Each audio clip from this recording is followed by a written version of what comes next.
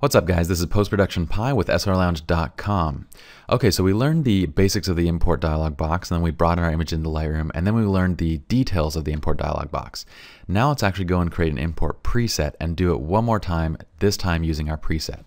So what we're going to do is I want to remove these images from my catalog, but I don't want to delete them. The easiest way to do this is just to go into my folders under my left side panel. We're going to remove this original folder from the catalog by right-clicking and just selecting remove. This is going to remove them from the catalog, but it's not going to delete them from the disk, okay? So we want to click remove. Now they're gone. What we're going to do now is get back into our import dialog box. And we're going to do so by hitting Control-Shift-I or Command-Shift-I on a Mac. And now we're going to select our source again. We have the Lightroom 4 A to Z catalog already selected. We just need to select this originals folder. And the images are already in the correct place. So we don't need to copy or move them. We're just going to add them back to the catalog. So we're going to select Add.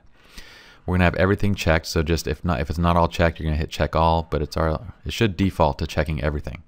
Next, on the right side, we're going to go to render previews. We're going to set it to minimal if it's not already. We're going to check the don't import suspected duplicates. I don't need to make copies, so we're going to go move on now. We're going to go to develop settings. Now we haven't set up any default develop settings. When we get to that point in the develop module, we'll actually come back to the import preset and update the preset with a new develop setting. But for now, we're just going to leave it as none. And then you guys will remember that in the last tutorial, when we customized Lightroom, we actually created a metadata preset for SR Lounge. So select that here, the SR Lounge generic preset for metadata. And then we're going to leave the keywords blank. And that's great. These are the settings that I want to have for my import preset. Now I'm going to go to down here where it says import preset and it has none. And what we're going to do is hit save current settings as a new preset. We're going to hit SR Lounge generic import. You guys can name it whatever you guys want. This is just so that you guys understand how to create import presets.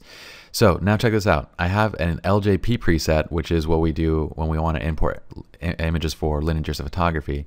And that has the develop settings and metadata settings for LJP. So when I select SR Lounge, it automatically switches my settings. Because my file handling is the same in both, you don't see that changing, but it's actually storing the settings for file handling as well. All right, so if we ever want to remove or delete, you guys can go into this menu, you can rename, delete, and restore them to default, or save a new preset out from this menu right here. All right guys, so we're gonna finish up by hitting import. This now will bring in all of our images. If we go and we look at the metadata, we're going to see that it has our contact information and our copyright information from that SR Lounge generic preset applied. And that's applied to all the images that we imported. So great job. We've learned the standard import process, and now we're going to move on to other ways to import images into Lightroom.